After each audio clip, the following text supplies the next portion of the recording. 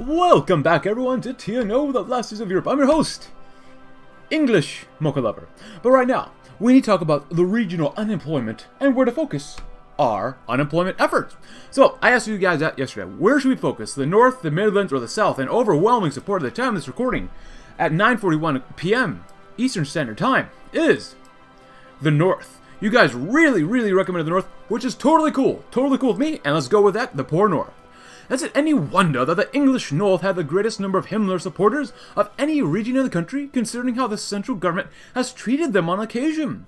The North still suffers from the economic collapse of the 50s, unemployment is high, and industry is sparse. This makes it the perfect test bed for job creation measures. It'll be a hard slog to get to the citizenry of the North to go along, but should we manage it, it is entirely possible we could see the area turn into a bastion of United England support. When it comes to elections in this day and age, such a bastion has many uses indeed. Not to mention the improvements in the standards of living, of course. And poverty gets better, and he gets more infrastructure. Very nice, my friends, very nice. I got a couple comments to go through as well, but let's keep going. Oh, we're still... Oh, you guys are... There you go. Go ahead and do that. Go ahead and get us a lot of naval XP that we don't really need. But, let's see. Oh, those guys are going to kill each other. Let's go to the next... focus next after this, too. England revitalized. Yes, every own state, the state will gain a medium-large increase in... economic output of domestic jobs. Wow, my pronunciations, like in every episode, are garbage. The rubble has been cleared and the streets have repaved. The shell holes have been filled in and tilled over. Where ruins once stood, buildings now reach towards the sky. And where the poor and destitute one line the streets, queuing for food and begging for aid, they now stand in line for a new appliance or a seat at a fine restaurant. Oh, very good. England's domestic economy is back. The devastation of the Civil War has been fixed thanks to the government's economic reforms now. With its domestic situation fixed, England can now turn its attention to the world. It'll become a major exporter again, and its goods will be available in every corner of the earth for eager buyers. Oh, look at that. So, a couple comments. Someone says we should go with Montgomery's plan for, like, the military and stuff, which we might. We'll see what we can do up here. Even though I really think we're going to go with another Sealion. I'm not sure where Montgomery is at all, but we'll see what we can do. We'll see what we can do. Oh, the DC has won in Italy. Cool. And someone says we should get more democratic support. I guess we could, maybe. I'm more focused on, I guess, support from Macmillanists. Democratization is how far the people have come to accept democracy, because right now, with 7%, people are very extremely apathetic. So, yeah, it is what it is. And I'm a better poverty influence. Even though liberals get 1% more influence within the party for a whole civvy, that's not bad, but it's only 1%. Democratization, military loyalty would kind of increase. I kind of like that one. You know, I kind of like this one too, but I don't want to get more millies for now. Anything else here that just jumps out at me? When we do modelings, when that happens, I will definitely just maximize democratization as much as possible. But jobs is a 4-letter word, so jobsy. But I do want to do a little bit of this as well. Oh, I guess we can't. We need to own Cornwall. To own Cornwall, we got to go over here too. Dealing with Cornwall. Outside Bristol is a barbed wire scar that cuts through the country and separates England from the southwest peninsula. Beyond it is Cornwall, a humiliation forced upon us by the Germans, particularly to keep us in line, but also keep a segment of England in eternal torment. One can see a painful reminder of what once was and what might be. But we are not the England of 1943, and we are no longer a nation that needs to have a sword of Damocles dangled permanently over its head. We'll eliminate the garrison and then secure our eternal freedom. Let's hope so, because Vollering, the fat man, that huge, laborious oaf. Well, he's definitely got ideas for us, but England revitalized. Very nice. Dealing with those Don Cornish. We could probably cut that span out the butt for that right now.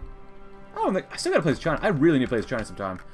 A lot of you guys have recommended I play as either Yunnan or just both, either Yunnan or the other China, but of course the WWR front unifies that group. But like, yeah, a lot of you guys recommend I play as China sometime, so which I will. I'm just not sure when. I just kind of haven't thought about China that much in TNO. Then again, after what the Japanese probably did to it, it's probably not very good. Probably not. Save our PP for now, but then hurt them deep. Oh, hurt them big and deep. Hodler's forces have been a nuisance for a long time. Any dream of reformist was shot down because of fears of the garrison. Any sensible reform the reformers have proposed was blocked by fear of the garrison. If the garrison had not been there, we would be a democracy right now, with the UE working side by side with Auchinleck. The garrison will be removed, out of personal vendetta, yes, but also to force the reeling Reich to look up at us, with respect or face a prospect of another landing under the White Cliffs of Dover. The case for action, and so a gun is pointed at us permanently, said Reginald Maudling as he spoke through the camera, and to the people of England. As for the Prime Minister, I've directed that all measures be taken for defense, and we will take any action against foreign aggressors who threaten us. England, like it has so many times before, will rise to the challenge this poses us. I know that many of you dread the prospect of another war, and indeed England has been soaked in more blood this century than ever before, but we must defend our way of life once more from those who would seek to destroy it. This country will make a stand once again against foreign invasion. Scarcely a man believes that peace is so sweet that it is worth the price of change and slavery. We have resolved that England shall be defended to the last, and it shall. Thank you, and God save the King. The camera cut off. Modeling immediately looked up at Macmillan, who nodded, giving his approval from the back. Then Maulding breathed a sigh of relief. The speech had been a good one, and now every English person knew what was at stake in Cornwall without explicitly being told. Once more, we rally at England's call. Ah, very good. Let's go ahead and come up here. Can we change any of this? Base is we're at the base, and this one, 64.3, base is 65. Actually, it's already going up, so we probably want to increase efficiency, probably. What does this one do? Loyalty will mildly increase. Okay. So now we're at 70%. Next month it'll drop. What if we kept doing more loyalty? There we go. Now we maximize that out. So it's currently 81%. The base loyalty is 75%. It is what it is, but that's not bad for government stability. I kind of like that for government stability, actually. State of the English military, not terrible. Just not good. Macmillan supremacy. Look at that government stability. That's really nice. Oh! House of Commons. I forgot about this. Oh, UE Macmillanists, the Libs. And then RP. Oh, because we'll have more elections here later on. Oh, no. NF. What is that? National Front? What's the National Front? Oh. Probably that National Front. Yes, Chesterton. RP's Royal Party. Sorry, Maggie. Not here. Oh. Oh, that's what she gives you. That's government stability factor. Oh, no. Political power game. Oh, no one likes Edward VIII. Ooh. And then we have... Oh, look at this guy. Government stability factor. Daily political power. Unemployment rate. Macmillan's influence. Nice. Electoral map. That was... not great, but it's okay. It was what it was. It was what it is. Was. Words are hard, you know. Very good. And let's go ahead and read. Ruin their supplies. Intelligence reports from the war show the rebels oftentimes infiltrate the garrison territory to conduct sabotage and assassination missions against the troops there. These reports detail tactics, operations, and infiltration methods to do these missions. And a lot of these reports were never shown to our gallant allies in the garrison. Let's pick up where the rebels left off. Destroying warehouses, sabotaging fuel tanks, even robbing railroad cars will deprive the Germans of the necessary materials to wage war against us.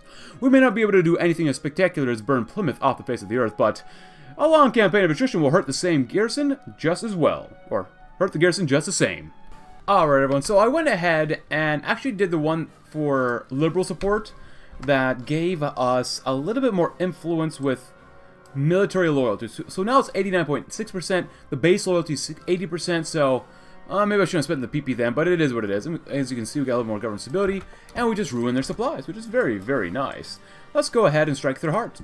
For the longest time, the garrisons contributed immensely to the suffering of the English people. Their forces have kept the island under threat for years. They have run a piece of English territory like an Eastern Reichskommissariat, punishing the good people who live there. And they've stifled any hope that England of old could be made again. Now, they collect the reward for their services. Regaining our freedom. We might as well read this one just because I don't get this one done. But the entire formation in Cornwall was eliminated, destroyed by the people, and the military was supposed to threaten and coerce. One of the most feared forces of the Heer, led by its most famed generals, is now completely destroyed, and England is no longer threatened by any immediate threat on the Isles. The world has been shown that England must be taken seriously. Its forces can defeat the Germans in open battle once again, and has severed all of its old chains and bonds with the Pact. We stand as a country reborn, a nation that is going to assert its freedom against all comers, and that opens some doors that we once believed were tightly shut. So in the meantime, let's go and stop training. We go need some organization for this. We should do pretty darn well since we did turn all these divisions except for like one into okay-ish infantry divisions, which are obviously not really great right now. With the pistol held with England's hot. Let's see what happens. A few miles from Bristol lies a fence of barbed wire. Beyond that is the greatest threat to England's independence and prosperity. An area that guarantees that we are no safer than we were in the first few days of Sealion. And a land by all rights, political and cultural and geographic, should belong to England, but does not. This is Cornwall. Cornwall itself isn't a threat. It owns a few divisions of German troops, most of whom are well trained, but small in number. In a wider context, it is terrifying. In an emergency, the Germans could move a large number of troops into Plymouth, and we will be dealing with an army group on English soil when the war begins. If we are to keep our country safe, we must eliminate Cornwall's garrison. If we are to exercise control over the whole of England, we must eliminate Cornwall. But it would be unwise to strike first without considering how Germany would respond. Germany might very well send troops to back up Cornwall and start a war with us. Or they may be more open to negotiate withdrawal in exchange for certain concessions. Whatever the case, we're going to be rid of the Cornwall garrison and finally be free once and for all. Let's see who we're dealing with. Maybe give it a day or two and see what happens. Not bad. An Ingle in Germania. Hermann Göring's triumph in Germania, or Germany, has quickly become unsettling news for the people of England. Some reports, which have been limited in number, have already started to spread. They outline his ambitions to reassert the Reich's hegemony over Europe, and possibly reach further still into the wider world. The German army now circles over England, waiting for its chance to dive down and clutch its prey. Its independence has never been more threatened, except, of course, for the days of the last German invasion and occupation. Many within the government have begun to watch the Cornwall garrison with increasingly wary eyes, eyes which have already seen the horrors these soldiers have already committed, and will no doubt repeat given the chance. They no doubt will do all they can to prevent this. They would rather die than endure such anguish again. All of England knows that the German eagle is ready to sink its talons into them the moment it gets its opportunity. And with so much that could be lost, there's no action that would be left off the table. A bitter battle may yet still be fought. Let us prepare to clip their wings. Let's see what happens. Actually, how's the budget doing? I usually like cutting down the debt because you only get half of the amount of deficit you get for GDP, which is still not bad, but still. Drawing up a plan, the phone on Bernard Montgomery's desk sprung into life, ringing shrilly at him until he leant over to pick up the darn receiver. He was surprised to hear that the call had come from number 10, and was even more so when he heard his instructions coming directly from the Prime Minister. The request was, however, clear, and it was a request that was readily accepted by Montgomery. As Chief of Staff, Montgomery was expected to be the one who would draw plans for an invasion of the Cornwall garrison. The operation would have to be swift, calculated, and without even the slightest risk of failure. If these points were neglected, the repercussions on the English government and its people would be immense. Germany would show even less restraint than it did before. England would be left as nothing more than a husk of its already hollowed self. Yet, despite being fully aware of this, Montgomery's reply to the Prime Minister was calm and brief. When the time comes, we will be ready. Let's go ahead and do dinner with him. Loyalty will moderately increase. More influence, political power is not bad. Here we go again. You know what? That's probably really good to do. But business from afar. Oh, yeah. Let's do that one first. The matter of trade. In better times in the days of the UK, England stood above all others in the global markets. Chinese porcelain, Kenyan ivory, and the teas of India alike flowed through our ports because of their owners. They knew they would get no better prices elsewhere. Those days are gone, and our trade in the modern era is a matter of choice and political necessity, rather than a taken for granted luxury. We might be tempted to remain neutral, grab as many bargains as we can, and keep the money flowing to rebuild our rubbled streets. Or we might choose to take a side, delve deeper into the arms of Wall Street in return for a closer linking of our own fortunes and those of the Americans. We cannot do both, for no matter how much we might be tempted to, it is time for government to choose. And we'll see what happens. Choose well, choose wrongly, choose, you know. What happens, happens. Montgomery's plan. In the early hours of the morning, Bernard Montgomery arrived at number 10, with his hurriedly drafted plan tucked under an arm. He did not have to wait long before he was directed into the PM's room to give his outline of how the operation would unfold. First, he declared England would need the support of the OFM. Without it, the plan would surely fail and he would not go allowed to go ahead. Next, the military will still need to strike quickly. Limiting casualties will not be Limiting casualties will not be an available option. Speed and overwhelming power being all the advantages the English army has over the garrison. Finally, Montgomery concluded that the assault should begin at the soonest possible convenience, lest the enemy were somehow to uncover the plan. His methods may not have been entirely what Harold Macmillan was hoping for, but they understood that there was no other choice. England would have to strike hard, or not strike at all. Is this a risk we're willing to take? I don't know about them, but that's a risk we're willing to take here. That's still not too bad. I still want to raise this up even higher and higher. I wonder if... Oh, it seems kind of bad to do it. I'm sorry about my creaky desk, but reduce unemployment. Ooh, cities. Isn't there one that usually just helps unemployment or poverty? Wow, minus 15%. Holy crud, that's a lot. Here's this one. 75 is quite a bit. Oh, that looks like we might be able to get stability up to 90. I might want to wait just a little bit more, maybe first. Business from afar. Over the Atlantic, battle for Italy is nice. Every own state, we want to maintain trade mainly with one faction, not here or there. Oh, so you can't do this one because Hermann Göring is Führer. Oh, that sucks. Requesting American support. Constructing a request for American support was a much harder task than many number 10 had been willing to admit. It had turned out that it was hard to word their appeal as a simple request instead of a plea for help. Yet the seriousness of the situation remained and hung over the heads of everyone present. Vital minutes passed, which fast approached hours, tempers sore, and voices were raised more than once. The Prime Minister tried their best to remain above it all, but at times it was almost impossible. Much to everyone's dismay, the drafting drifted later and later into the day. And yet after more arguing, the correct phrasing was found, and the request was immediately sent out to Washington. There was little wonder as to why there was so much bickering. The very future of England depends entirely on what the response the Americans gave. Our dearest friends from across the Atlantic. So if we're doing this one, I would love to do this one. Unlimited trade, that seems like really great stuff. Focus on tourism. Invite big banks. Entice foreign investments as the Switzerland of the Isles. But it looks like we're going to be forced on over the Atlantic. 20 years ago, the forces of the Reich invaded our nation, sundered its parts, and brought such ruination upon our people that we have not recovered even decades after the fact. England cannot survive in a position of neutrality. We cannot expect the Germans to continue sitting on their heels forever whilst our nation prospers just outside its borders. The Americans might have failed us once, but they have learnt well as anyone the price of failure. The new America is not as foolhardy as it was in the past, but is no less committed to the utter destruction of fascism that it was in the war. We shall approach them, deal with them, and even if we don't get the benefits of neutrality, we will never need again to worry about the Germans pillaging our fair isle. And the Liberals get more influence, even though I'd probably prefer to do this one, honestly. But we'll get more Liberal influence for now, just because there's nothing we can really do about it. But Montgomery makes a demand. Bernard Montgomery found himself waiting outside the door of Number 10 yet again. However, the circumstances were vastly different to the last time he had arrived at 10 Downing Street.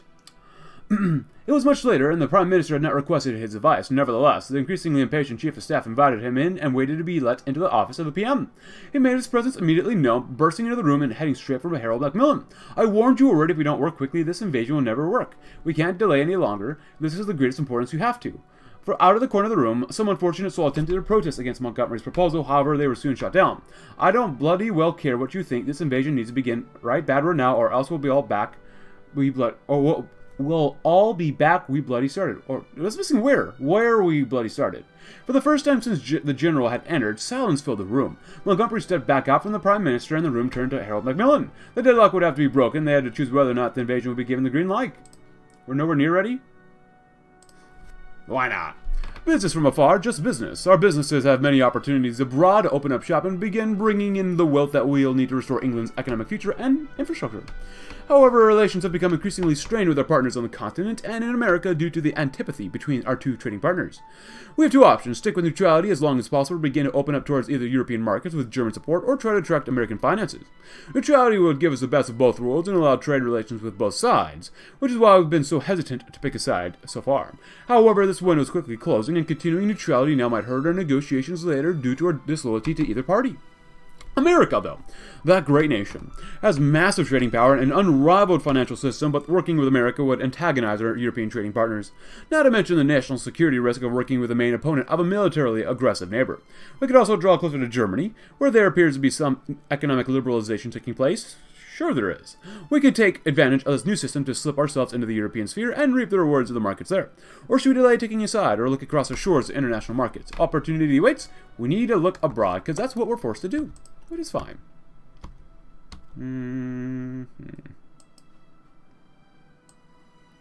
I just want to help out poverty people. Poverty, man. 10 more support. Just do it anyway. Screw it. It says it took a 75. Do we have enough for that? No, look at that. 90. Wow. Base. Can we get the base a little bit higher? Efficiency will go up. There we go. 90%. That's pretty good. Okay, I think that is pretty darn decent. 90%. There's not to reason why. Their orders arrived while the day was still dark. They were to attack immediately, striking deep into the territory the German garrison occupied, eliminating all resistance as they went. There would be no further delay. They would recapture Cornwall quickly, or they would no doubt die in the ensuing bloodbath.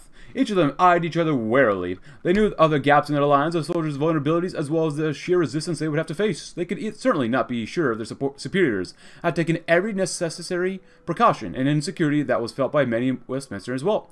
They had not fully prepared. Most of the nation's soldiers had not arrived at the border, yet alone been briefed with their objectives. Some of the ministers who had been present at Number 10, when the green light had been given, felt as if they had failed, allowing the PM to take such reckless actions. Yet whether you were a politician in Westminster or a soldier on the front, there was very little you could do now apart from keep calm, carry on, and pray silently, or silently pray that you would make it through. God save England. What do you mean? We're ready to go. Our guys are half strength. We're ready to go, man. What do you mean? Invite American companies? Sure, why not? If ever a nation embodied capitalism to its fullest extent, that would be the United States of America. This is useful for us, as it means we have a simple and straightforward way of getting to their proverbial hearts, namely presenting the companies with the opportunity to make so much money that their rebellious ancestors will turn in their graves. We will lower tariffs and taxation on American companies and goods, which besides making their lobbyists influence government quite happy, also has a benefit of ensuring that we will not be the ones shouldering all the expenses of building new industry. Our people will like the new and shiny American companies with their strange goods as well, no doubt. Everybody wins. Nice. Invite American companies. Over the Atlantic, my friends. So we can't do that, and we can't do that up there, so we're kind of stuck with what we're doing down here, or over here. I did with Monty. How about that? Bernard Montgomery is one of the few men still alive who knows exactly why it was that the UK agreed to its own dismantlement. He was with Macmillan when the treaty was negotiated, and among the most fervent voices for maintaining the peace at all costs. His subsequent victory over the insurgent Himmler has only made him more useful to the future of England, and perhaps it is time he be brought more directly on board with that future. A meeting is required, and a reasonably private one at that. We can reach out to one of his stepsons to arrange it and broach the possible subjects, namely the prevention of any future Operation Sealion. Oh, there goes those guys. Montgomery will likely be interested. He's quite the reasonable man after all. We just need to give him the right incentive. We got a lot of PP. Let's still going down. We definitely need to... actually, you know what? Let's increase this first. If it's already... It's 90 base, 90%. If we do this, it says military loyalty will decrease. How low will it go? It will go below 90%? Oh, it does go below... Oh, that's bad, bad, bad. I should not click that. Just because I wanted to get this a little higher. Next month, the efficiency of our command will be 52.6.5%. Why is it lower? I wanted to get rid of the deficit of attack and defense here, but... Okay. Yeah, it's a little bit more support for liberals, which is fine. Oh, invade? Prepare? We need more guns then. Oh, good boy. Oh, that's just not good. Screw the arty. We need more guns for now. Or just invade. Remove pepper. Oh... We can still win, maybe. I mean, our soldiers look like they're pretty much prepared and ready to go, so... Well, why not?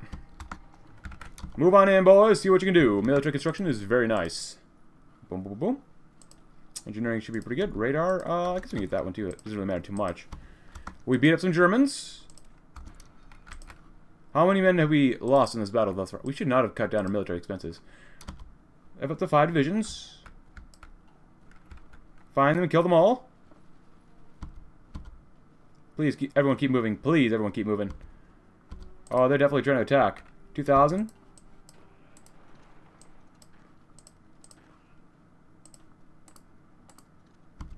Keep both of you attacking that same position.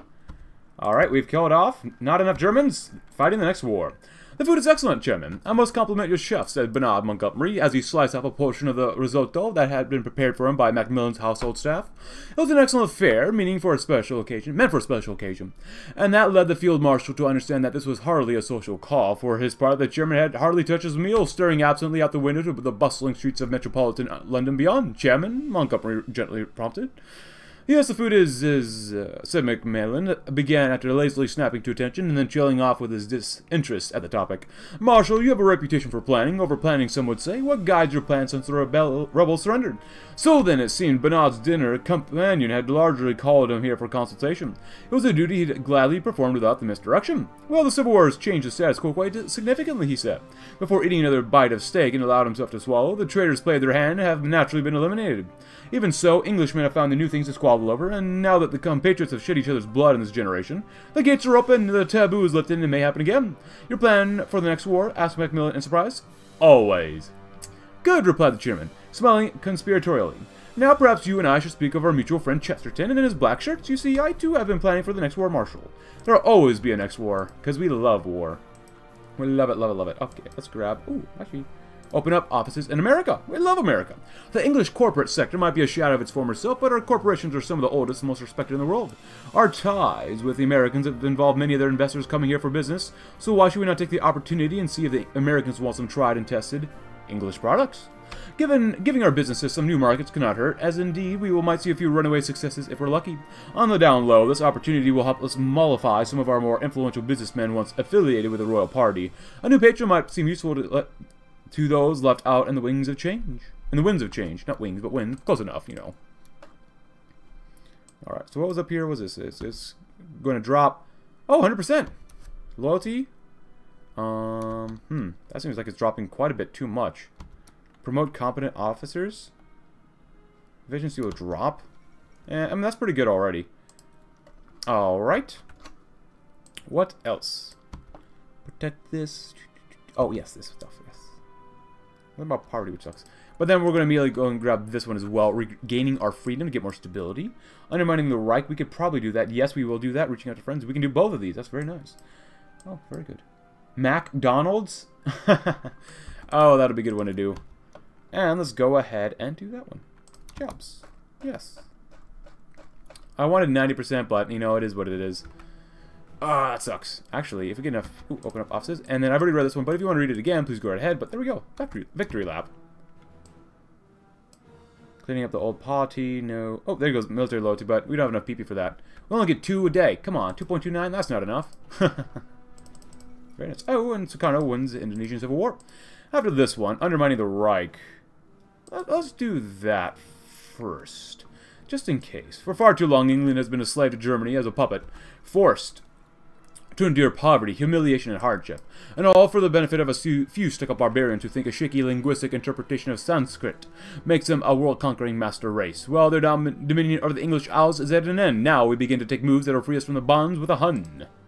Nice. Just so we have better trade relations with them, just in case. You never know what the Germans might be up to. Oh, okay, never mind. Victory lap. Okay, cool. This all... Oh, so if you want to read about this one, please go right ahead. Or this one, placating the Reich, becoming our own, an arms deal, distancing ourselves from Germany, visiting the Overlord, a false friendship, as well as but a profitable one. Cool, that all got done. Okay. And as much as I want to do McDonald's, we gotta do consult the generals. The English army has now been divided into 2 distinct doctrinal camps, both of which insist their strategy is the best to defend England and is the best way to prevent a German incursion. As always, we can really only support one.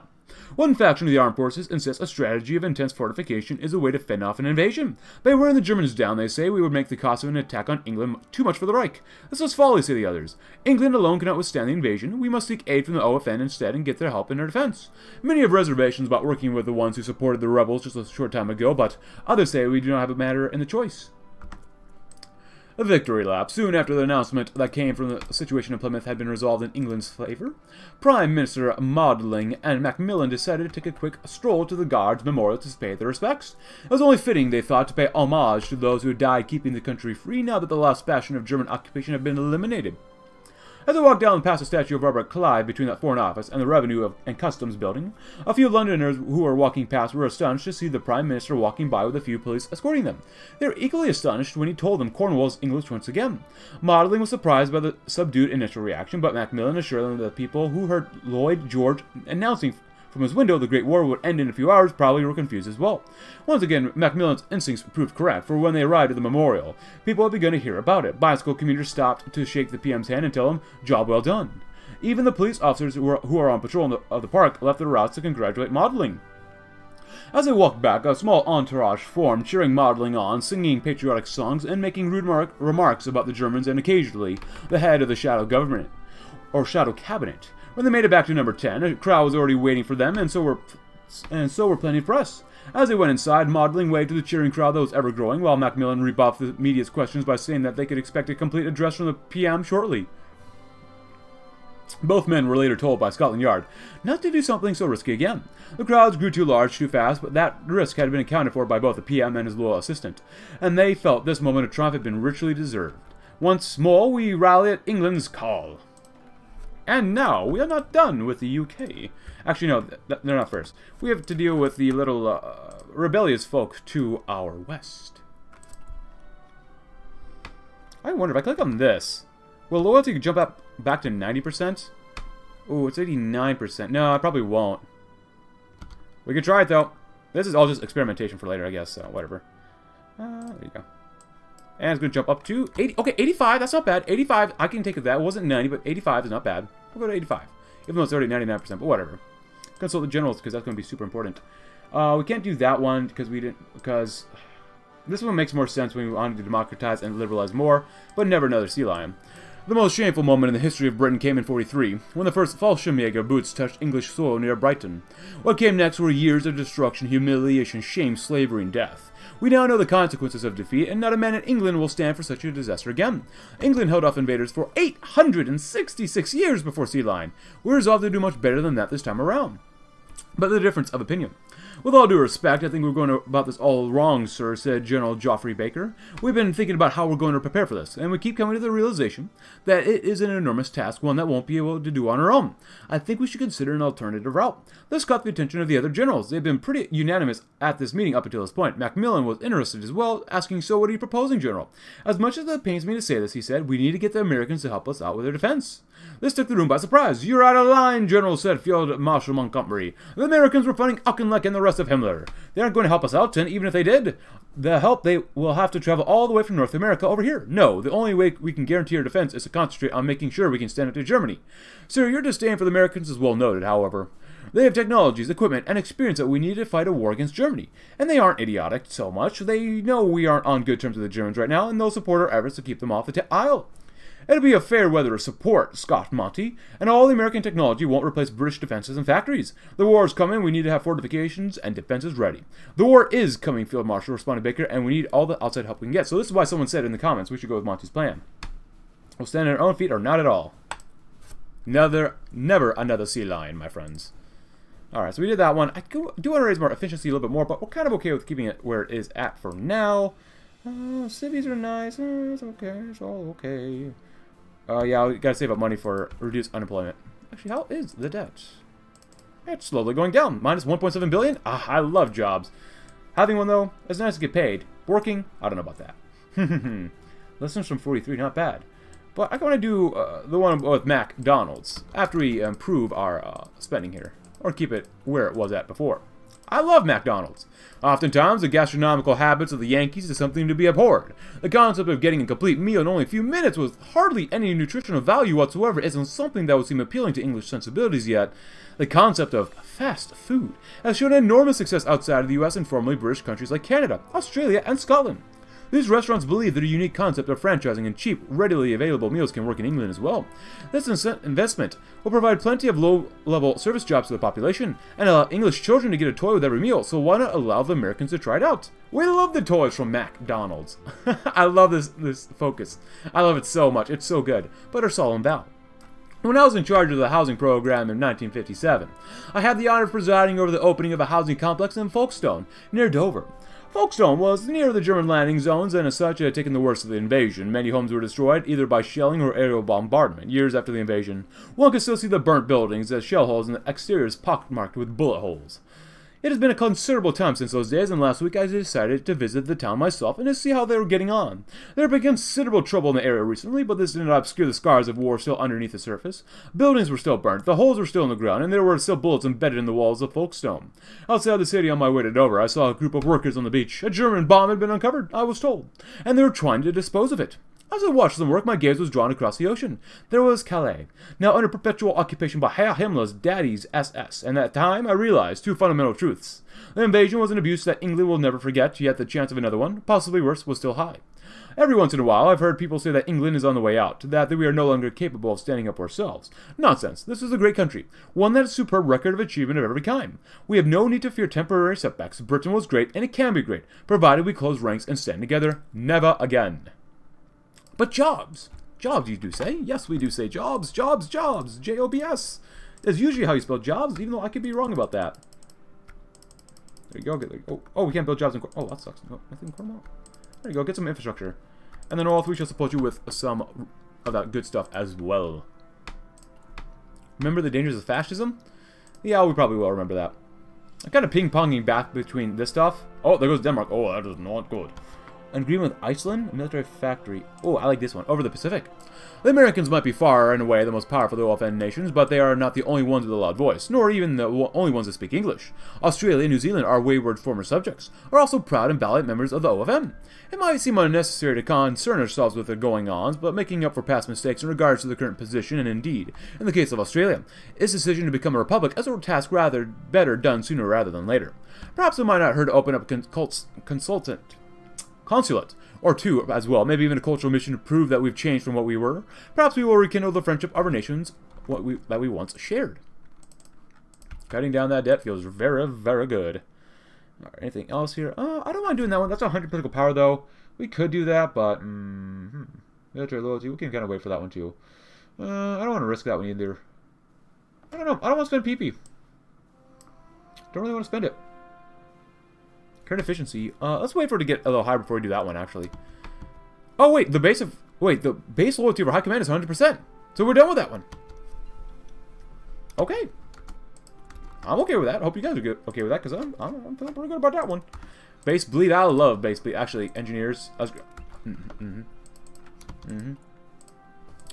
And then, let's go ahead and do lessons from 1943, because we need that attack and defense, no, just attack and core territory and coastal fort construction. The largest navy in the world, an air force backed by advanced radar and Spitfires, a massive army using everything at its disposal, multiple lines of permanent fortifications, and the Germans still won. For years, a victimized island is asked why. Well, we'll figure out why. We're going to get a team together to look at through all the documentation of what happened in those fateful months from British and German sources. We'll figure out what went wrong, where those weak lines were. They won't be there next time, that's for darn sure. Because we can either do a smaller force, but better, a smaller but better force, which doesn't look too bad, actually. But you do lose, you get advanced training methods, but you go down from 1 year draft to volunteer only. Oh, that looks so bad. Oh. Or you get more manpower, and you get more loyalty. I do like the attack. 5% though, 5% more attack and defense. Is that worth it? Is that really worth it? We're going to wait for that to increase for now. We can kind of ignore that. And jobs. Thank you. Actually, can we do anything over here? Reaching out to the old friends? Oh, if an influence will increase, that would be good. We might be able to get something, be a part of them. Ooh. Not dealing with unification. Ooh, Macmillan of Canada. Oh, influence is okay. We could probably actually join them, maybe? Or GB growth will increase? Yeah, support will increase for our guys. That would be good for elections. I'm not sure when the elections are. That would be really good. I think we've just got to do this one first. Oh. I mean, I already cut down, military numbers already. Ooh. I want to do a smaller but more effective force, just because you get more daily political power, division training time, recovery rate, attack and defense, advanced training, so you get even more, you get a lot more attack and defense. That's pretty good. Army professionalism goes up, but we lose population. That's the worst thing. We get more organization, which is actually pretty good as well, so. The army won't like it, but it's really the truth.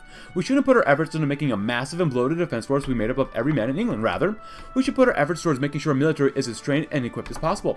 Our goal isn't to match the Huns on a manpower basis, but it's to surpass them on a man-to-man basis. If our soldiers know what they're doing and they have tools to do it, well, it'll make them as effective as a force 10 times their number. And having a massive amount of fortifications to our line will help them tremendously as well. Not a bad idea. Not a great idea, but not a bad idea.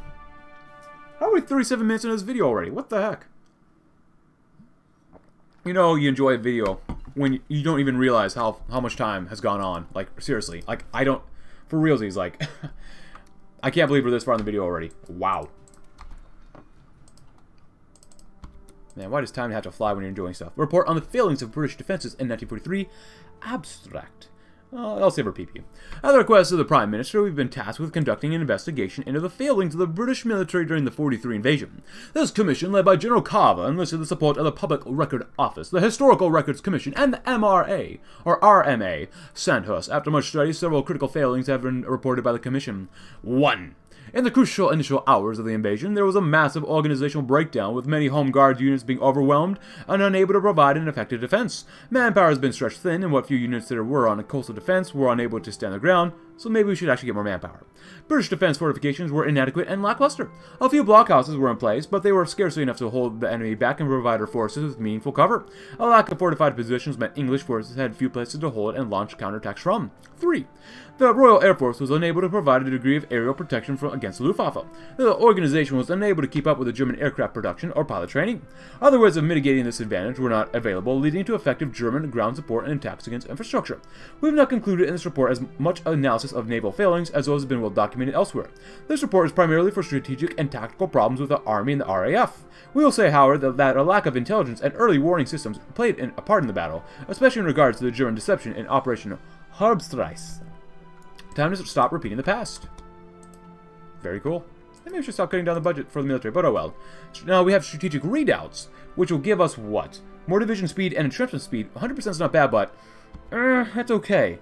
Military efficiency will go up and get double bonus for land action, which we should do, or defend every piece of land. Which I kind of prefer that one just because you get more division defense on core territory, which is great for the coast, and more max entrenchment, so I like that one a lot. And you still get a bonus for land doctrine. Let us make it clear to the Germans that this is not the 40s, and we're not some Eastern European Hungarian backwater. This is England, where we stand ready to defend our land and have the capabilities to back it up. Every school child can recall our centuries of military triumphs, and we can intend to wipe away the shame of 43 with the blood of Nazi Fallschirmjägers and infantrymen. Every beach will have a pillbox. Every field will be guarded by a machine gun nest. Every street will have an AT emplacement at the end of it.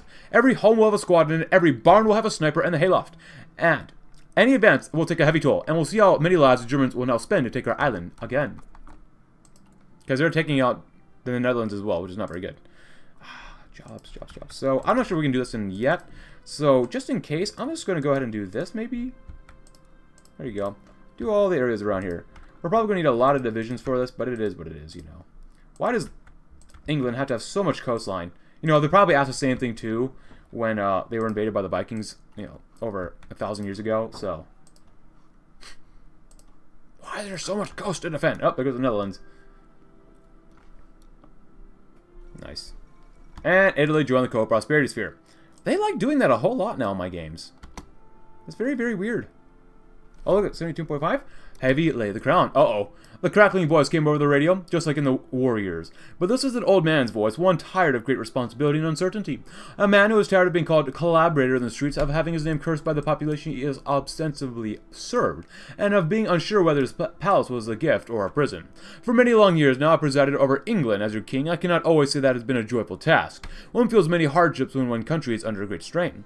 While I've had many doubts about my own feelings in this position over many years, I have never lost faith in the English people.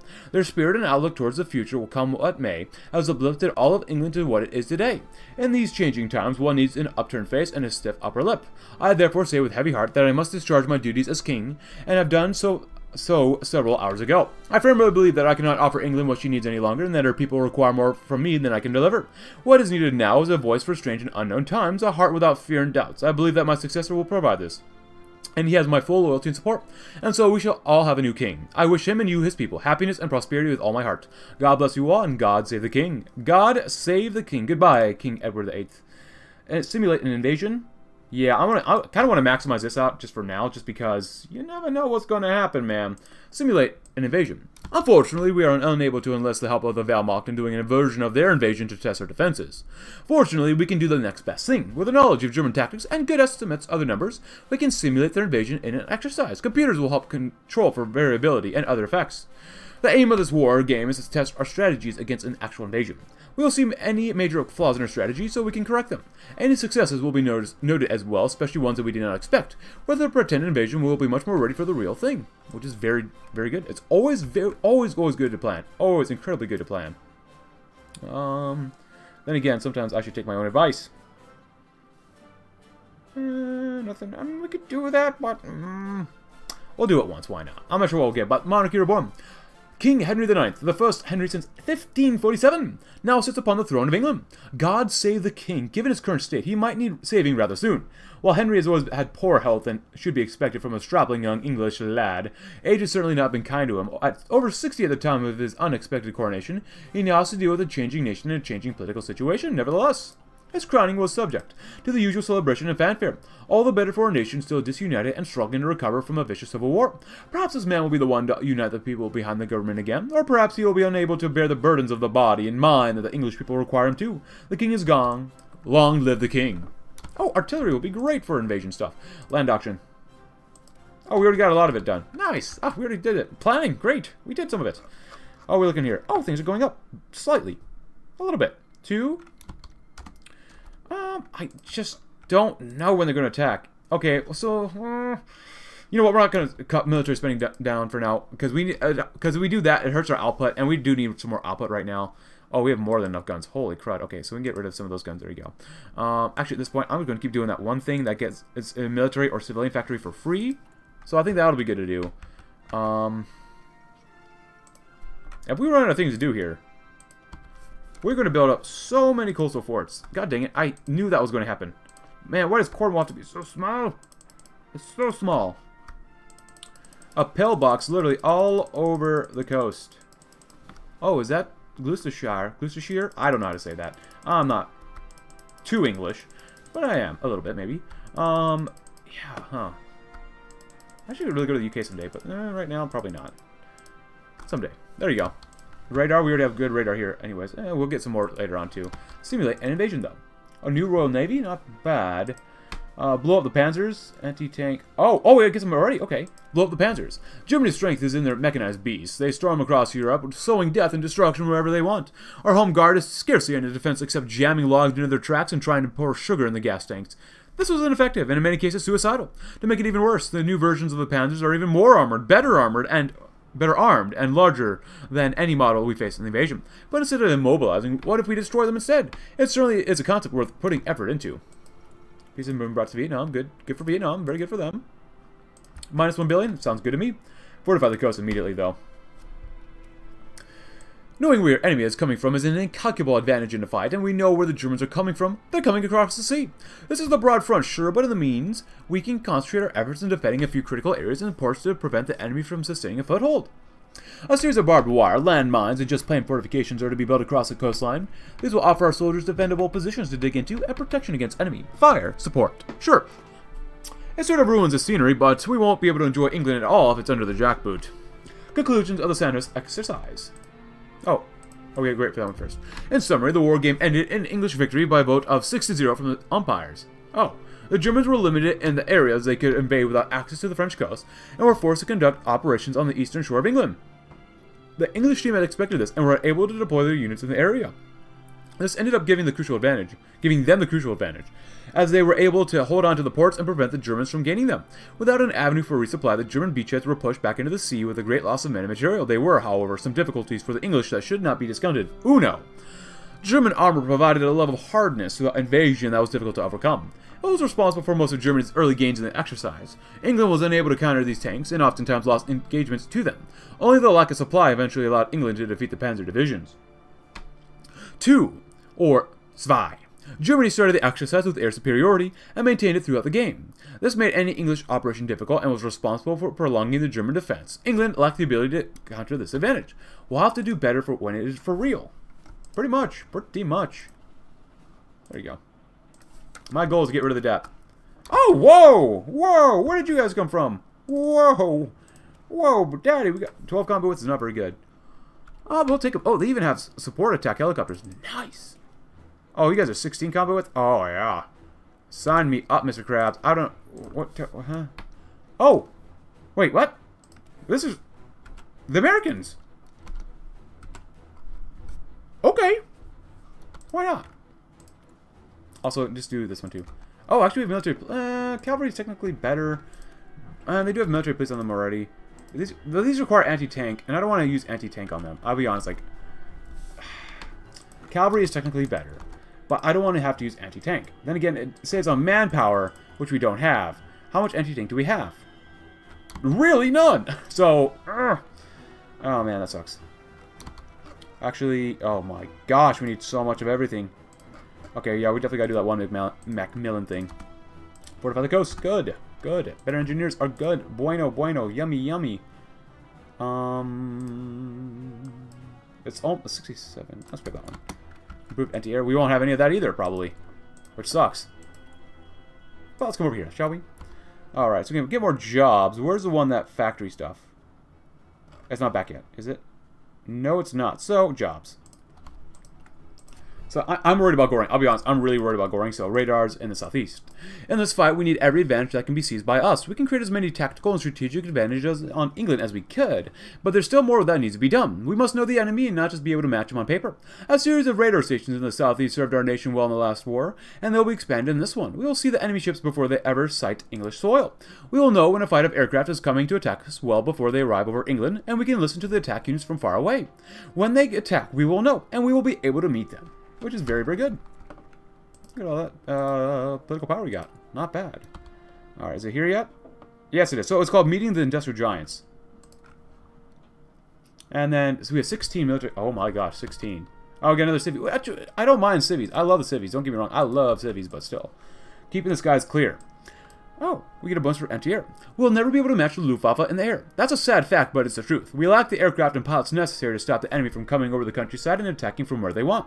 They still have to come over, and so we can make it hard for them. A series of anti-aircraft batteries, unlike anywhere else in the world, will make any journey over England fraught with danger. Cannons and missiles await at every potential target and over every route to it.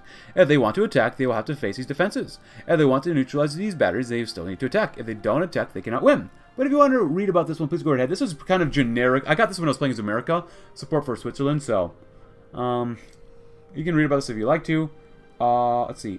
Oh, we can actually... Oh, we get strength and defenses. Yeah, I'm gonna add that to us. Yeah, that's nice to help them out, but still, I think I'd prefer to help us. We love Switzerland, don't get us wrong. We want to become Switzerland of the Isles, but if we get some more defense on our own territory, I think that's a little better for us. Just saying. Sorry, Switzerland. But honestly, yeah, she might be able to hold out. But we'll see how long. Nice. And one step ahead of them. Because you get a lot more counter intel. Nice. Something we English have always prided ourselves on is our intelligence system. We place a premium on finding out all we can about our enemies. Today is no different. MI6 must have people everywhere throughout the Pact in order to find out what we can about an invasion. Our agents will give us everything we need. They'll give us the codes and radio frequencies. They will give us the order of battle. They will give us the plans of the invasion force, and they will give us what's most valuable at all. A date. We can't do this one because... Oh, it requires this one. Pact with the OFN. Actually, that would be really cool. But spy on Germany's 2 more operative styles, not bad. Air bases are okay. A British U-2 is not bad. Not great. American... Oh, that's really good. Army professionalism will rapidly improve. Military efficiency will moderately increase. But keep the skies clear is very good as well. Photo shoot with the police? That's not too bad. Man, they're not going to bring back the one about poverty? Oh, why? Oh, well, that's not too good. But we're improving ourselves regardless, so that's not too bad, so. And do we need both? Yes, we do. A new Royal Navy. Drake's Defenders of the Grave Lines, Nelson's Heroes of Trafalgar, Jellicoe's Victors of the Jutland, a group of rusted hulks in the estuary. This is what the war occupation has done to our Navy. We will rebuild our vessels. We cannot afford a fleet like the one we had when we had empire and a roaring economy. Whatever we can afford, however, we will build. Britain's pride and honor demands it. More importantly, our survival relies upon it. Well, there goes Switzerland. Now, I've had it before in my games where Germany, they attack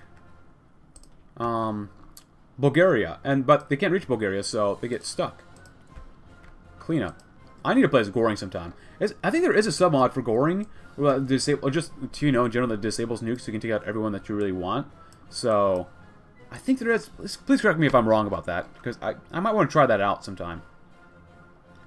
I don't want to do this one. Give us another civvy. We need that civvy right now. Or we don't really need it, but it'd be nice to have. Regardless, submarine warfare. The last time Germany attempted to bridge a massive body of water, it only took years and broke their economy too. It was also less than half the width of the English Channel, and nobody was shooting at them on the opposite side. It's safe to say they'll be ferrying their men across the sea this time, which gives us an advantage. A few British subs in the invasion force will allow us to cause unprecedented amounts of mischief and destruction. We can choke their supply lines, or sever them entirely, guaranteeing us a total victory in the land war. Thus, subs will play an integral part in a Royal Navy. Bridge over troubled water. Is there any state less ill-equipped to handle its independence than Wales? A state that exists solely to defend itself from the fascists, and yet the fascists could come in at any moment and kick the entire state down with a swift kick. A tiny military, an economy based on a single resource, and constantly under threat from infantile men with delusions of grandeur. No wonder the people beg for our help.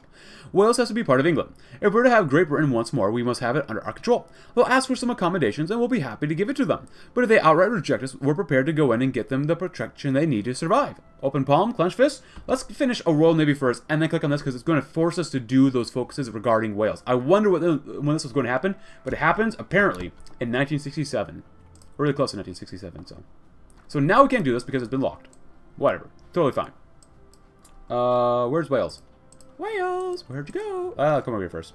Reduce unemployment's nice. Meet with industrial giants. And now we get what? Another military factory. Good. Great. Jolly good. Now that's not too bad for artillery. That's looking god-awful. We're going to need more APCs where we're headed to as well. So, go under there. Go under... Oh. Basic arty? It's kind of okay already. We're kind of okay with that. We're going to need a lot of tanks, though. But let's come over here and do the stuff on the far left. Bringing Wales into the fold. The first nation on the Isles to be conquered by the Senate Kingdom of England is in the medieval age. Wales has long detested our supremacy, mounting a strong resistance against us, first through petty kings and rebellions, and then peaceful agitation. Unionist elements in Welsh society still exist, however, and they may be key to peaceful unification. England and Wales will once again be one, this time hopefully without bloodshed. But if there's bloodshed, then sign us up, because we like a little fight in our games. Because if we're not fighting wars in a war game, then what are we really playing? We're playing for the story, that's right. The state of the Royal Navy. Conclusion. It's obvious that the Royal Navy is in dire shape and in no way prepared for a modern conflict. On the surface, the Royal Navy comprises a respectable number of vessels, more than any other country, than many more countries, and backed up by a decent dockyard base. What this hides, however, is an aged navy in no way able to compete with any modern fleet. The major vessels of the Royal Navy are not really impressive. Battleships like the HMS Howe are relegated to tasks like shore bombardment and are functionally obsolete in naval combat. The pride of the fleet, the HMS Implacable, as a relic of the Second World War, relying on a small flight of prop-driven aircraft to provide air support. Screening vessels are where the Navy derives most of its strength. Even there, the destroyers are mostly out of date, with a few exceptions. The main armaments, such as torpedoes and cannons, are ancient. The lack of modern anti-aircraft and necessity is also extremely concerning. Most alarmingly, our fleet lacks proper ASW radar and weaponry, making our destroyers next to useless in a potential conflict. Our sub-fleet is small, obsolete, and ineffective, comprising only a few vessels. It has been mothballed since the Second World War, and woefully obsolete. Other subs are better in nearly every respect, and so will enemy ASW ships. It is clear an upgrade is in order, and with newer ships with modern armaments needed to be produced. If we wish to keep these ships, they need to be modernized as well, and a complete rebuilding of the fleet air arm must also take place. Only by the massive effort can we hope the Royal Navy to regain some semblance of her former strength, and we'll put in that effort. Forcing them back in. There's your advances. I'm not really sure. I would like the PP. I hope this goes peacefully. Once again with us. So we'll have to see what happens.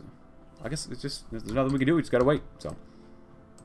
Actually, screw the waiting. I want to read another focus first. Because I want to make sure that we get through this as fast as possible. Oh yeah, what's up, warfare? Protect the supply lines. It seems the same story over and over again. Britain and Germany are at war. Britain relies on supply convoys from North America to survive. Germany decides it can win the war quickly and easily by sinking the convoys. They haven't done it before, and we'll make sure that they don't do it this time either. We're not going to just hope they sink another Lusitania or a Reuben James. ASW ships and destroyers will guard the convoys in North America, or the North Atlantic. Our route to the New World will be maintained and never break. We will go toe-to-toe with Germany's Kriegsmarine once again and show them they still can't measure up. The Welsh issue. Harold Macmillan has deemed England able to expand. Wales will soon become its likely next target. The nation's been a mess from the start and will likely have no other option than to join us. After all, they are fully aware of the measures we will be willing to use if they were to dare to defy us. They would have to be led by some sort of madman to decline. The time for unification talks with the Welsh are upon us. A letter will be sent to Cardiff immediately to get the process started. What choice do they have? Especially when we have quite a few free American tanks, even though it's costing us our own money, but that is okay with us. America said, unite or die. And we love America. Actually, I might go with Scavenger. I like that one. We might wait. We'll see what happens. Can the Welsh really stand up to us? Oh, the drums of war. Wales has refused to even host talks with the English over the topic of unification. Clearly, more aggressive measures will have to be utilized in order to bring about unification with Wales. Measures which the English have made clear that they will not shy away from. KO and his darned clique of nationalist terrorizers will be put down. They will not stand a chance against the might of the English military. The English army will require some time to prepare, but given the time, KO's men will all be retreating from the cause they claim they would die for. Those in England are all in one mind over how this will end. Wales will fall. If you like about beginning the process, please go right ahead, but forcing them back in. The Welsh, and their misguided pride and stubbornness, have rejected our offer. Unfortunately for them, we do not accept refusal. Great Britain will be whole again, and sacrifices must be made for it to happen. We get some army XP, which is not bad either. I'll gladly take army XP. Let's grab some of that. War has become unavoidable. The Free Wales army will no doubt be prepared to defend their homeland with a degree of ferocity few would have expected from the Welsh. If the English are to avoid all-out humiliation at the hands of the FWA, more men will have to be called up to do the duty. The nation's reserves will help bring the fight to the Welsh. The generals of the English armed forces are keen to avoid the slightest chance of humiliation at the hands of the Welsh. We keep bringing the word Welsh so much. England's army may dwarf its Welsh counterpart, but this action is seen as necessary to bolster its ranks of soldiers and overwhelm the defenders of Wales. Nothing will be left to chance. More must serve. Which seems like we're not going to humiliate ourselves, which is good, you know, to make sure that we don't, but we're going to take out Cornwall, so I'm feeling a little better about it. Let's grab that one. Ready the RAF. One of England's greatest advantages over the Free Wales Army is the fact that it has an air force at its disposal. Limited as a Royal Air Force may be, it will still be of significant use come the time of the invasion. Therefore, more warplanes will be stationed in the airfields closest to Wales, and they'll prepare to take to the skies and rain heck upon the Welsh. This may well be one of the first many times our pilots will see active combat, and these men will especially need extra training before the time of the invasion. The roar of English engines would soon be heard all over Wales, and one could only imagine that it would shake the Welsh people to the core. Take to the skies, and let's deploy a few planes. Oh, we got the jetcast. Nice. Because we have no other planes. God dang it. 200 planes is nice. And testing the Welsh.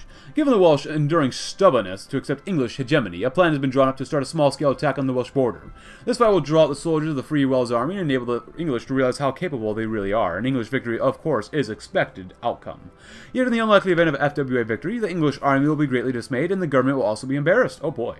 Gunfire will be exchanged and soldiers will fall, but whatever the outcome, war will follow and will be much more bloody than a simple skirmish. Launch the attack. Which, using armor against these guys, your division is in the reserves. And all they are just infantry, so... Victory at the border.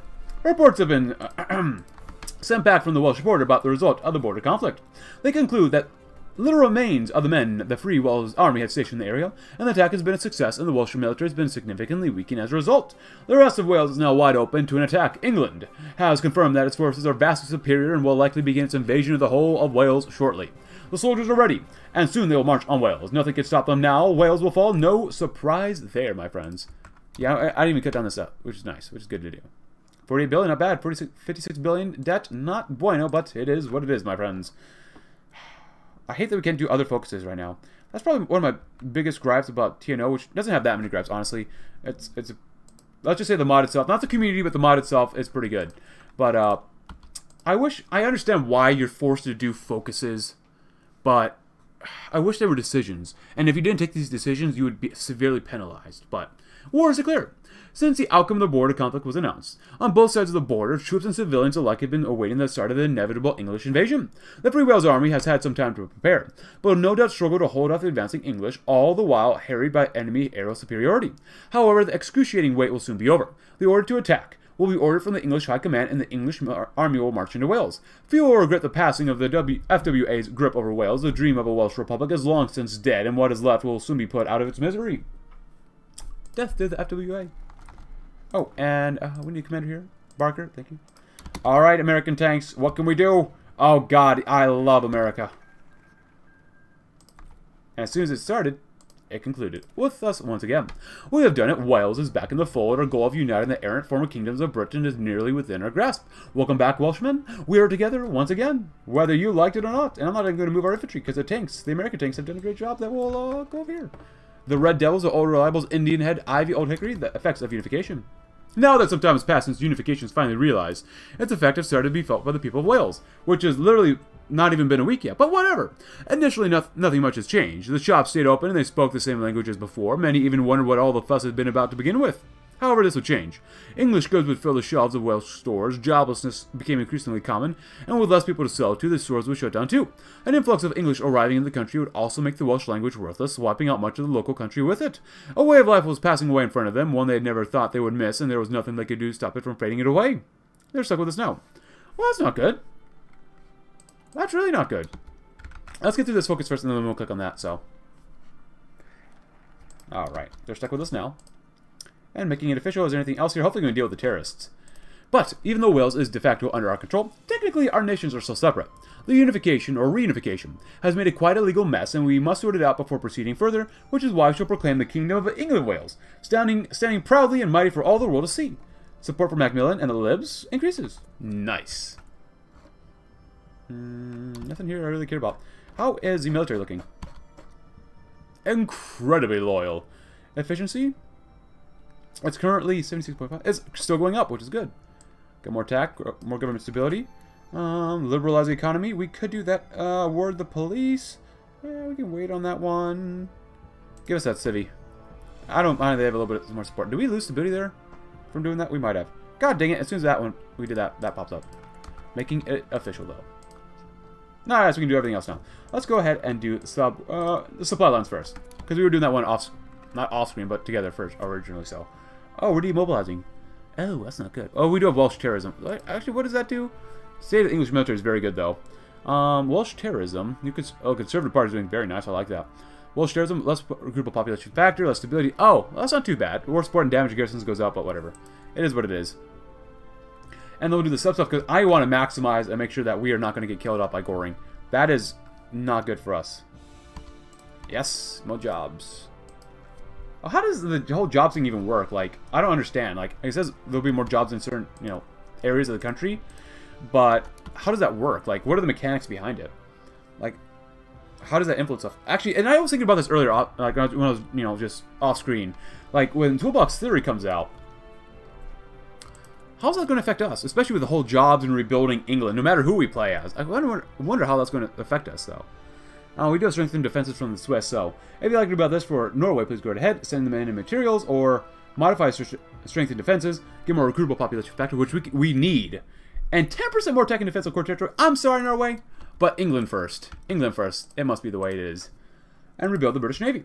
Everything is ready. The technologies are researched. The blueprints are made. Now we can begin the momentous task. A task that must be done, but a task every Englishman will be glad to take on. To the yards, shipbuilders of Britain. We will lay a hole in every slipway, in every town and every port. The Isle will ring with sound of smashing bottles and new ships sliding into the water. Recruiting stations from Dover to the border will be jammed with men who will sail the Atlantic on new, modern vessels. Let the Hun know that Britannia's charter grants it the seas, and will defend the approaches to our lands as much as the land itself. Dockyard output plus 75%, not bad. Actually, that's really good. Too bad we don't have any good stuff to use. Let's see. Trade. We need some chromium. Let's trade with... Let's improve relations with Indians. Just get one. One to be good enough. And let's get 2 of these. India? Yes, that would be good. Because overall, that's not too bad what we got so far here. Can we build? Yes. Build all the stuff up first. Build up all the cities first. That's actually, we're building up even some of the stuff too, which is nice. The roads don't matter too much. Welsh roads. We don't believe in roads for the Welsh. Let's see. Industrial giants, good. And unemployment stuff. We got more cities again. Not bad. And a rebuilt armed forces. Then a group of ceremonial units and militia with surplus weaponry. Now a modern and efficient fighting force. Then a group of half-sunk ships mothballed in harbors and estuaries. Now a shining and magnificent fleet of patrol vessels and subs. One may be astonished at how quickly we have turned things around, but they don't know the tenacity of the Briton. We love our land and are prepared to bore any hardship and make any sacrifice to keep it. Now we may rest comfortably that when trouble comes, our lads are capable of handling it. We get a rebuilt armed forces, more arm XP gain, nice. Max command power, great. Starting attack level of the leaders goes up, and where are they now? England's Chata, though. Once we get some more jobs. Nice, not bad. The British Navy was once the strongest and largest in the world. Dominating the world since the age of sail, the Navy has been a legendary and terrifying force. Every man can recall the names and heroism of Drake, Nelson, and Cook. Memories of the HMS Victory still stir the hearts. And the name HMS Dreadnought, which still delivered chills to some. Like the sun never setting on the British Empire, there were nary an ocean in the world where the British fleet would not be patrolling the waves. Then the war happened. What had once terrified the world was on the bottom of the ocean, laid low by bombs or torpedoes. Peace was more devastating. Many ships now flew under different flags, those of Scotland, the Commonwealth, the OFN, all now independent of London. The vanquishers of the British fleet scrapped what ships left that had been deemed a threat and mothballed the rest so England would never have its fabled weapon again. But this was a new era. Those in London today would not be cowed by the Teutonic threats. Now they would make sure that no enemy force could land on England again and subjugate the people of the Isle. In shipyards across the nation, people lined up to build what the occupiers had said they could not. No agreement made under duress with a Nazi beast would be respected now. Thousands of shipyard workers took their tools up and marched into the dockyards. Every dry dock would have a hole in it, and if it didn't, there would be one. Looking at the first ship sailing out of the historic dockyard of Portsmouth, even those with the faintest memories of the British Empire could hardly suppress their smiles at the memory of the line, "Rule Britannia, Britannia rules the waves. Britons never, never, never shall be slaves." Unless they want to be, you know, on a consensual basis. Cool, and I'm glad we can get this one done, hopefully, before Goring says, "Hello there." I don't know why he say hello there, but whatever. Oh, English good in foreign countries. Oh, that's not bad. I like that a lot. Oh, I want to rush that one. We can wait for that stuff. Since we already got that stuff done, which is great. In agreement with Iceland. Oddly, all of our neighbors, we've had some particularly vicious disputes over Iceland, over fishing rights in the North Sea over the recent years. Perhaps when England was a part of the UK, this could have been solved by us alone, but at the moment we lack the power to enforce anything over the nation in Europe most heavily aligned with the OFM. Therefore, let us meet with Icelandic representatives for some talks over fishing quotas and territorial waters. With the Americans backing their talks, we'll likely find a more equitable agreement than anything we'll get on our own. Oh, and perhaps a gesture of friendship, like a treaty of non-hostility, will help sweeten the deal. It won't mean anything, since we'll never actually be in a position to engage in hostilities with Iceland, but it'll certainly look good in a formal deal. Nice. Better trucks. Why not? Minus 1.2 billion. Very good. Rebuilt armed forces. Ah, where are they now, though, my friends? Once we get some more technology done first. Good. What Sergeant Booth When he entered the Royal Army, he was given a rifle that might have been well tossed into the sands of Dunkirk and recently washed ashore. The definition of a defensive position was a foxhole, and a fortified position was really a deep foxhole. Today, Sergeant Booth's squad is outfitted with machine guns and modern rifles. They are also satisfied with a concrete position overlooking Margate. Petty Officer Powell's first assignment was in a rusting submarine from the Second World War. It looked like it belonged at the bottom of the ocean. There were fears that it would really stay there the next dive. Powell no longer needed to fear his assignment, however. He is now quite comfortable on this new sub, one that is considerably faster, armed, and more habitable than his original posting. Flight Sergeant Foster didn't think he would be in any sort of Royal Air Force if he joined the military, even if he did. He fully expected to be flying prop-driven aircraft. He believed that he would end up in the Army like everyone else. Well, that's funny sometimes. He now flies a modern jet fighter and can claim to be a pilot like his father was back in the war. All across Britain, there are men like Booth, Powell, and Foster, men of the British Armed Forces. Granted, the ability to be far more effective and strong than they thought possible. No longer is it a token force. It's an efficient force, a powerful force, and a force ready to stand up to anyone who wants to crush the Isle underneath their jackboot. We'll fight and we'll conquer again and again. And English goods on foreign shelves. While our once mighty industrial sector might have been laid low by the wartime bombings and the following German exploitation of our economy, it was not extinguished entirely. From tea bags and biscuits to coal hulls and ship hulls, our industry still produces what it can with the raw materials it has been able to access. Leveraging our contacts with global firms, we can increasingly market these goods as outside of Europe, providing for sorely needed influx of liquid cash that the local firms and the government can reinvest into revitalizing our secondary and tertiary economic sectors. England shall know wealth once more, which looks great. Awesome, awesome, awesome. Every own state, medium increase in economic output, more jobs, yes, yes, yes. Not bad. A lot of PP. Alright, meet with who? Reducing unemployment, and then we'll do that one next. So that's good. The protection is something beautiful, which we would love to do, which we need to do all this stuff next time as well. In the next episode, so promise them acts and win them over. A better education act. Oh, yeah, I do want to do some of these acts. The bribery, huh? Okay. Reach out to old friends. It's something I really want to do. Looking over the floor. I kind of want to wait for this one later. Reaching out to old friends. The old friends have really been content to ignore us since the war ended. Or when they haven't ignored us, they have been providing guns to the communists and SAS. Now, the armed resistance has failed, and we have gotten the Germans off our back. Perhaps now is the time for a reset in our relationship. We'll make it clear that we're the best chance England has now for a free future, one where people no longer are hounded by fascism, and have a high degree of liberty. We can be an extremely valuable member of the OFN and slide into the role we once held when we were aligned together. It's time to make the calls. Good, good, good. And we keep making more millies. Good. We got another millie. Land down under. Greatest ally. Let's go ahead and keep going down this way. Templar, loyalty. Hunt with Templar. Or Templar. Gerard Templar has long served the England loyally, and his crucial role in preventing the foul organization Himmler from winning the Civil War has only increased the regard for him in the political classes. However, Templar never really got along with all that well with us civilian officials, no small part due to our position on the matter of throwing away German restrictions on the military apparatus. With UE's new defensive foreign policy focus, however, it might be possible to bring Mr. Templar on board with our agenda. We can speak of it while it's on a fox hunt, which the man is known to love, especially on the subject of our current military strength and how that might be improved. Even in the worst case scenarios, though, what harm could a little chat do? Ooh, and we have something here? Yes, yes, please, yes. Liberalize, yes. I'll do that one first, so, unemployment, yes, very good. Okay, then. After that one, then we'll go ahead and do... Here we go again. Sure. More than 30 years of political experience have made Harold Macmillan into a master of the parliamentary battlegrounds. Working from behind the scenes, the men in the background ensured that the royal party didn't grow too abusive in their pursuit of power while keeping the Germans' minds as far from England as possible. Now Macmillan is much the same situation, the vital pillar on which PM Maulding's support rests, ensuring that the United England works in a smooth and efficient manner in regards to government whilst keeping the National Front and relic Royal Party disorganized. Helped by the fact that much of New United England is loyal to him personally, Macmillan will keep our nation on a steady, steady course. Nice. Oh god, we need a lot of this. There you go. You can have 3. You can go down by 3 there. There you go. Alright, not bad.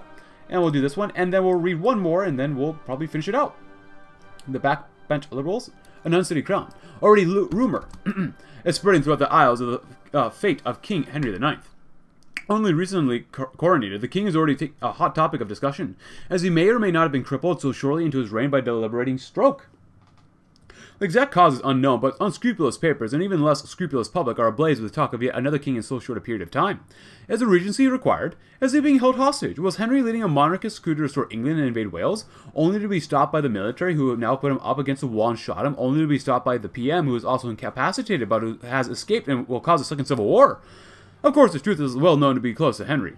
It is unlikely that the new king will last much longer, ending any speculation about his health. Leaving aside the graveling headlines, most people are simply devastated to have the threat of a chaotic change foisted upon them, especially since Henry seemed to be a more stable king than the last and much more popular. My gosh, not again! Not again, please, not again. But we're going to have it again.